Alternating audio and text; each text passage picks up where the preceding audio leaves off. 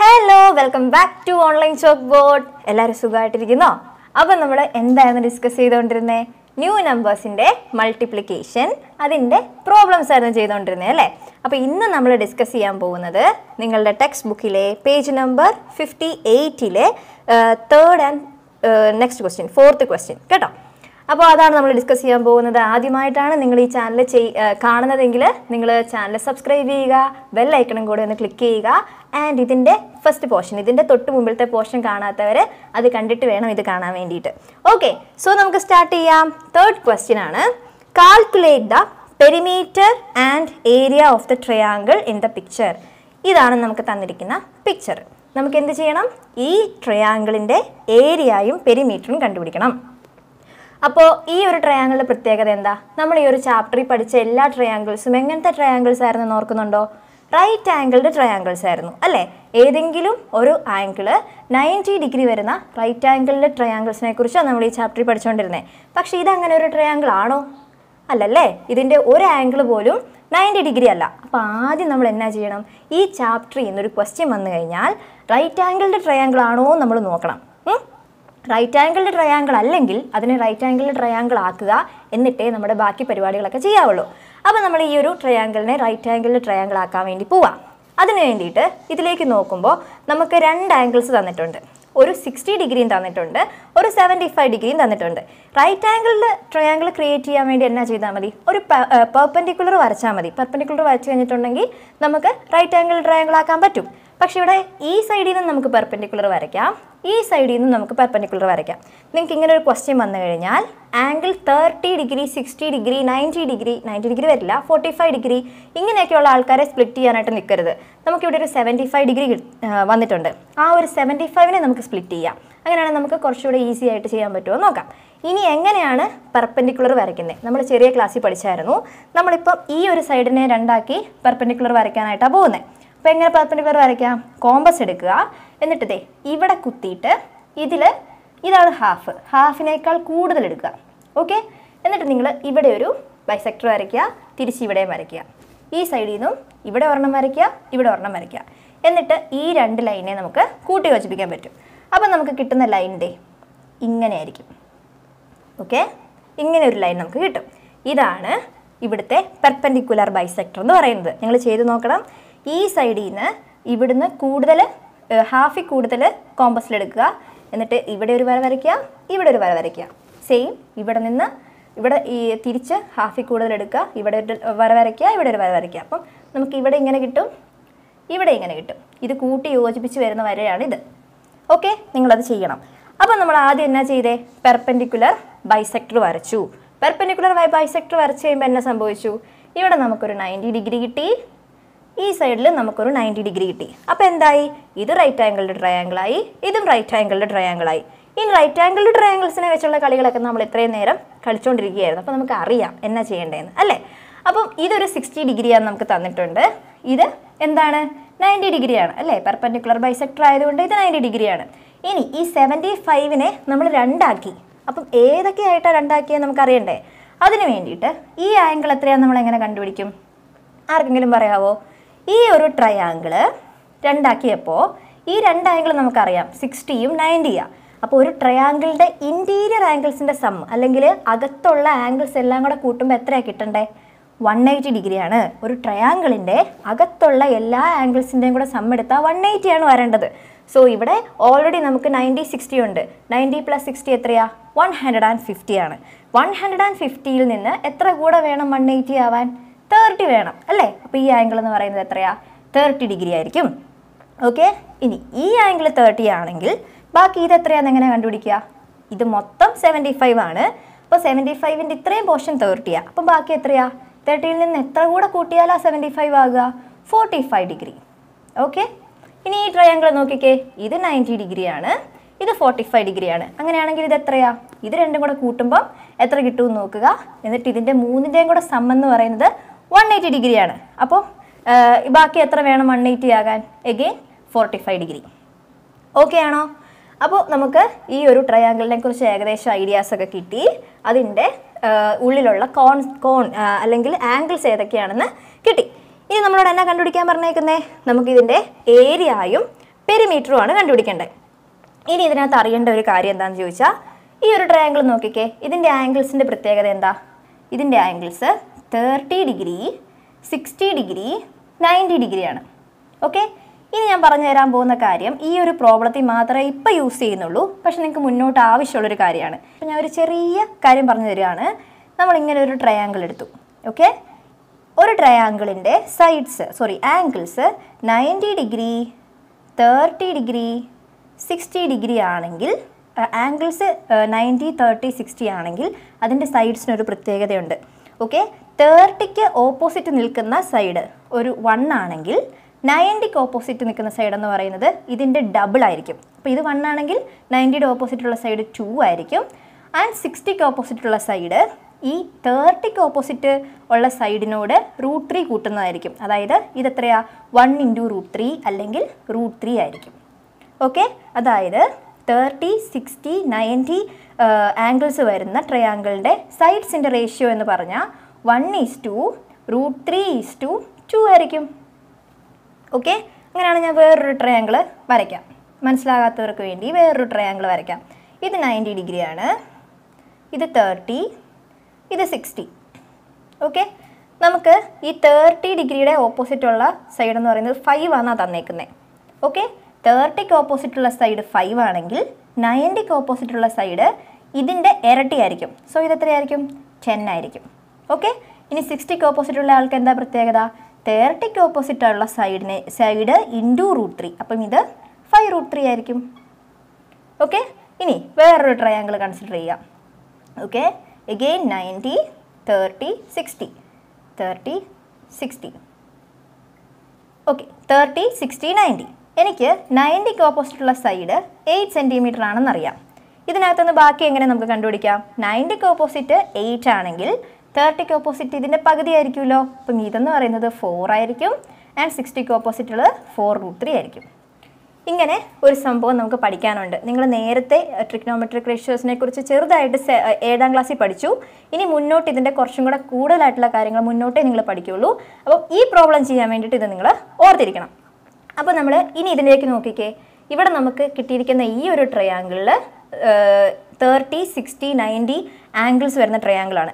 90ക്ക് ഓപ്പോസിറ്റുള്ള side നമുക്ക് already 4 സെൻറ്റിമീറ്ററും തന്നിട്ടുണ്ട് അല്ലേ? 90ക്ക് ഓപ്പോസിറ്റുള്ള സൈഡ് 4 ആണെങ്കിൽ 30ക്ക് ഓപ്പോസിറ്റുള്ള ആൾ എന്തായിരിക്കും?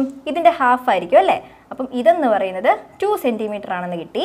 അപ്പോൾ ഇനി 30ക്ക് ഓപ്പോസിറ്റുള്ള സൈഡ് 2 ആയതുകൊണ്ട് 60ക്ക് ഓപ്പോസിറ്റുള്ള സൈഡ് ഇത് × √3. അപ്പം ഇത് 2√3 എന്ന് കിട്ടി. ഓക്കെ ആണോ? ഇത്രയും മനസ്സിലായോ? ഇനി ഇവിടെ 45 ആണ്, ഇവിടെ 45 ആണ്.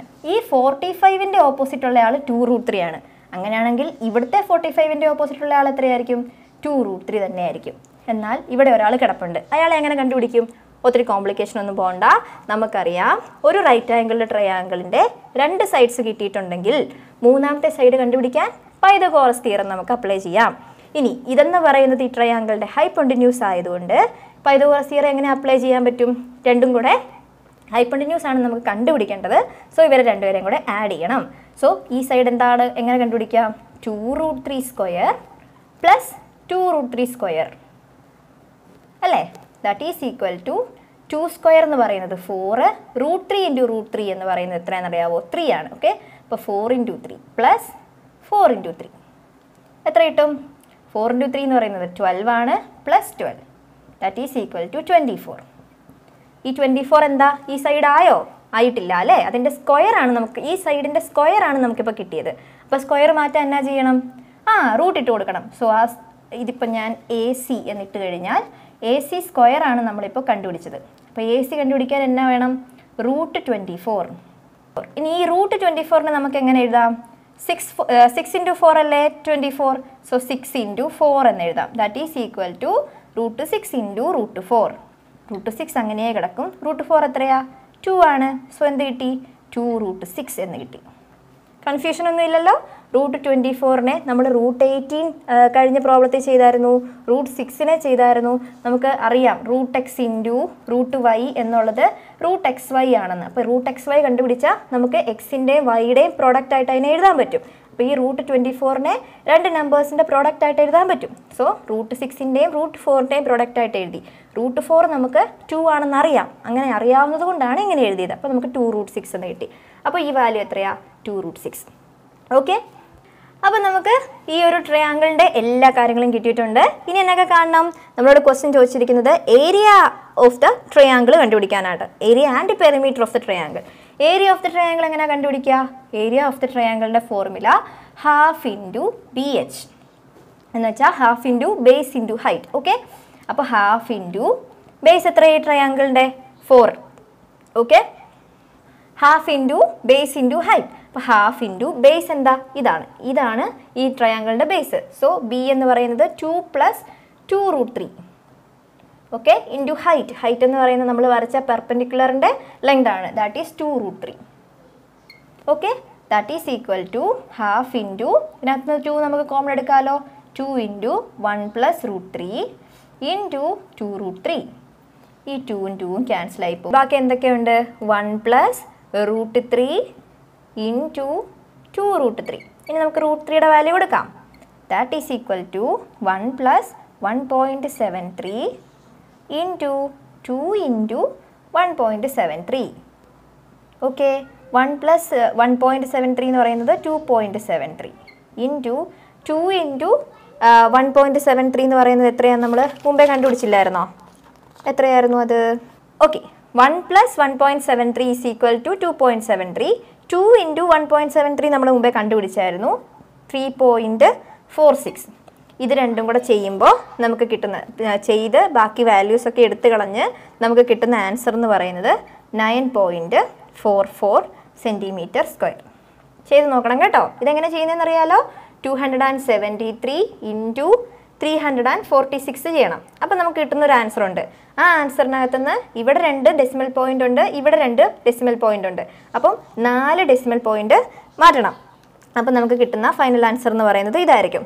ഞാൻ കാൽക്കുലേറ്ററിൽ ഒന്ന് ചെയ്ത് കാണിക്കാം.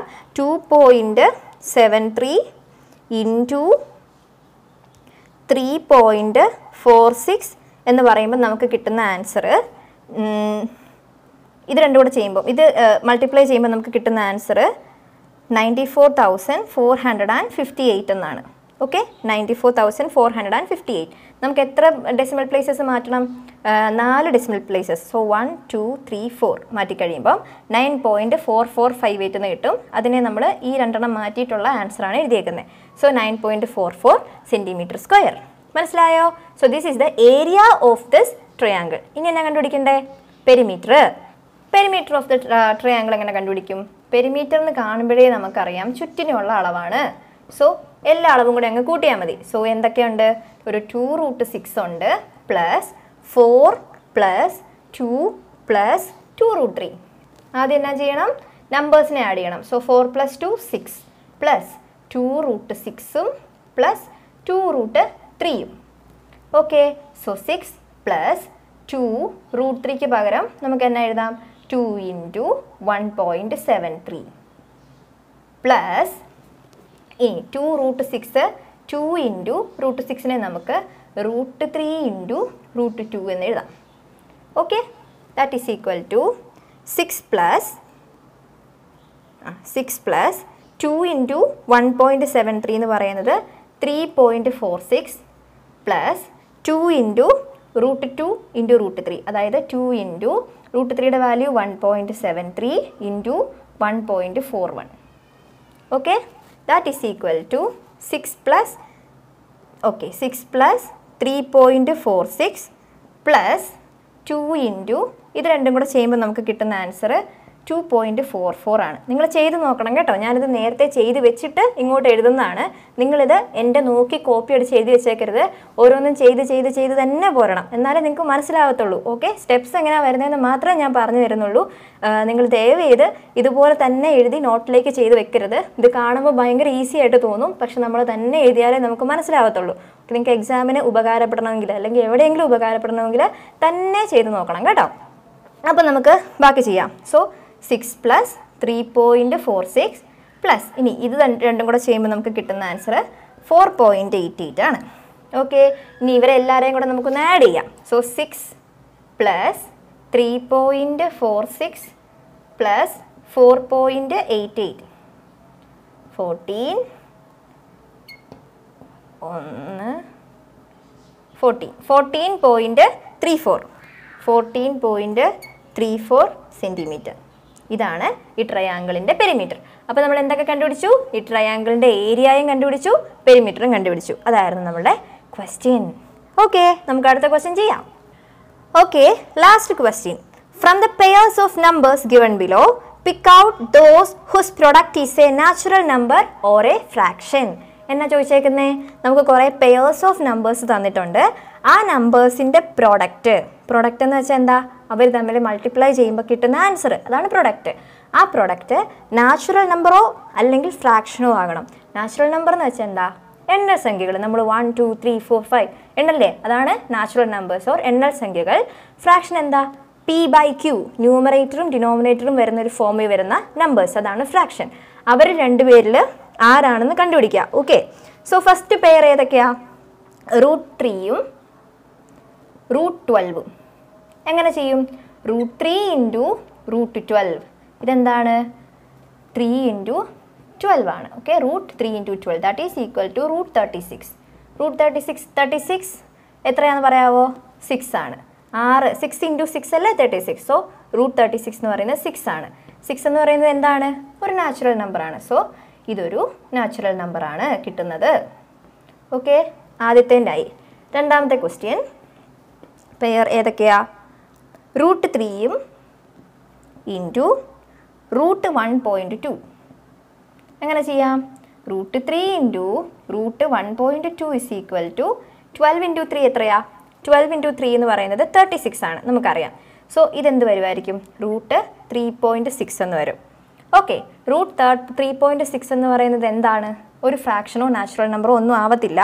സോ ഇത് ഈ ആൻസർ ഇങ്ങനെ തന്നെ കിടക്കും, നമുക്കൊന്നും പറയാൻ പറ്റില്ല. ഓക്കെ, ഇനി third question. √5 × √8. √5 × √8 is √5 × 8 that is equal to √40. √40 എങ്ങനെ എഴുതാം? √40 നമുക്ക് √4 × 10 എന്ന് എഴുതാമല്ലോ. That is √4 × √10. √4 എത്രയാ? 2 × √10. 2√10 എന്ന് കിട്ടും. ഓക്കെ, 2√10. അവിടെ നമുക്ക് നാച്ചുറൽ നമ്പറോ ഫ്രാക്ഷനോ ഒന്നും കിട്ടുന്നില്ല. ഇനി ഫോർത്ത് ക്വസ്റ്റ്യൻ എന്താണ്?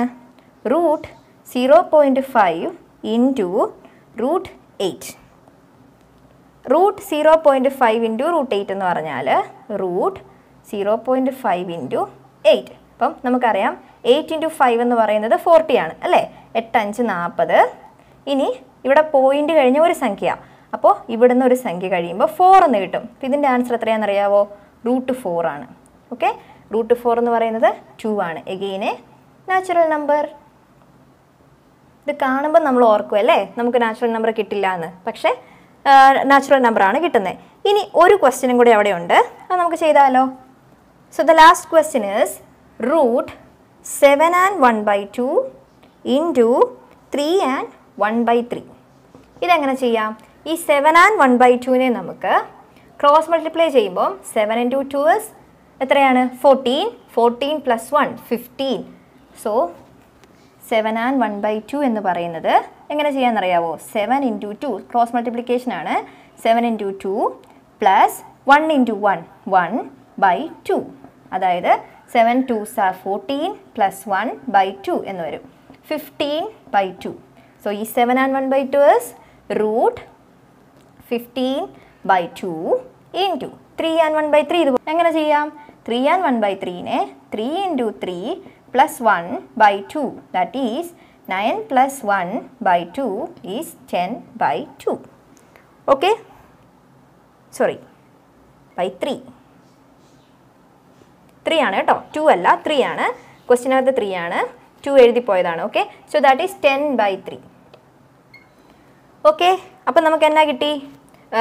7 and 1/2 × 3 and 1/3നെ ഇങ്ങനെ എഴുതാമെന്ന് മനസ്സിലായി. ഇനി ഇവരെ എങ്ങനെ കണ്ടുപിടിക്കും? ഇങ്ങനെ വന്നു കഴിഞ്ഞാൽ നമുക്ക് മൾട്ടിപ്ലിക്കേഷൻ ചെയ്യുമ്പോൾ ഫ്രാക്ഷൻ എങ്ങനെയാണ് മൾട്ടിപ്ലൈ ചെയ്യുക? ന്യൂമറേറ്റേഴ്സിനെ മൾട്ടിപ്ലൈ ചെയ്യുക ഡിവൈഡഡ് ബൈ ഡിനോമിനേറ്റേഴ്സിനെ മൾട്ടിപ്ലൈ ചെയ്യുക. So 15 into 10 150/6. ഇത് ചെയ്യുമ്പോൾ 150/6 ചെയ്യുമ്പോൾ നമുക്ക് കിട്ടുന്നത് 25 ആണ്. So this is √25. √25 എന്താണ്? 5 ആണ്. 5 ഇൻറ്റു 5 അല്ലേ 25. So √25 is 5. സോ ഇതെന്താണ്? ഒരു നാച്ചുറൽ നമ്പർ ആണ്. അപ്പോൾ നമ്മൾ ഈ വീഡിയോയ്ക്കകത്ത് ഡിസ്കസ് ചെയ്തത് മൾട്ടിപ്ലിക്കേഷൻ ഓഫ് ന്യൂ നമ്പേഴ്സ് എന്ന പോർഷനിലെ പ്രോബ്ലംസ് ആയിരുന്നു. അപ്പോൾ ഈ ഒരു വീഡിയോയോട് കൂടി ന്യൂ നമ്പേഴ്സിൻ്റെ മൾട്ടിപ്ലിക്കേഷൻ എന്ന പോർഷൻ നമ്മൾ കംപ്ലീറ്റ് ചെയ്തു. ഭയങ്കര സിമ്പിളായിരുന്നു അല്ലേ? നമുക്ക് പെട്ടെന്ന് മനസ്സിലാക്കാൻ പറ്റുന്ന കാര്യങ്ങളല്ലേ അതിനകത്തുണ്ടായിരുന്നുള്ളൂ. സോ നിങ്ങൾക്ക് എല്ലാവർക്കും മനസ്സിലായി എന്ന് വിചാരിക്കുന്നു. നിങ്ങൾക്ക് വീഡിയോ ഇഷ്ടപ്പെട്ടു എന്ന് വിചാരിക്കുന്നു. നിങ്ങൾക്ക് ഇഷ്ടപ്പെട്ടെങ്കിൽ ഓടിപ്പോയി ഒന്ന് ലൈക്ക് ചെയ്തേക്കൂ. ആൻഡ് നിങ്ങൾക്ക് ഉപകാരപ്രദമായെങ്കിൽ നിങ്ങളുടെ കൂട്ടുകാർക്കും കൂടി ഒന്ന് ഷെയർ ചെയ്ത് കൊടുത്തേക്കണേ. ആദ്യമായിട്ടാണ് ഈ ഒരു ചാനൽ നിങ്ങൾ കാണുന്നതെങ്കിൽ നമ്മുടെ ചാനൽ ഒന്ന് സബ്സ്ക്രൈബ് ചെയ്യണം. കൂടത്തിൽ ആ ബെല്ലൈക്കണും കൂടി ഒന്ന് ക്ലിക്ക് ചെയ്യണം. എന്തെങ്കിലും സംശയങ്ങളോ സജഷൻസോ എന്തെങ്കിലും ഉണ്ടെങ്കിൽ കമൻറ്റ് ബോക്സിൽ പോയി കമൻസും കൂടെ ഒന്നിട്ടേക്കണം. അപ്പോൾ ഇതിൻ്റെ മുമ്പിലത്തെ പോർഷൻ കാണാത്തവർക്ക് വേണ്ടിയിട്ട് മുമ്പിലത്തെ പോർഷൻസിൻ്റെ ലിങ്ക് ഞങ്ങൾ ഡിസ്ക്രിപ്ഷൻ ബോക്സിൽ ഇട്ടേക്കാം. നിങ്ങൾ പോയി അതും കൂടെ ഒന്ന് കണ്ടിട്ട് പഠിക്കുക കേട്ടോ. സോ അടുത്ത പോർഷനിൽ ഡിവിഷൻ ഓഫ് ന്യൂ നമ്പേഴ്സുമായിട്ട് നമുക്ക് കാണാം. അതുവരേക്കും ടേക്ക് കെയർ.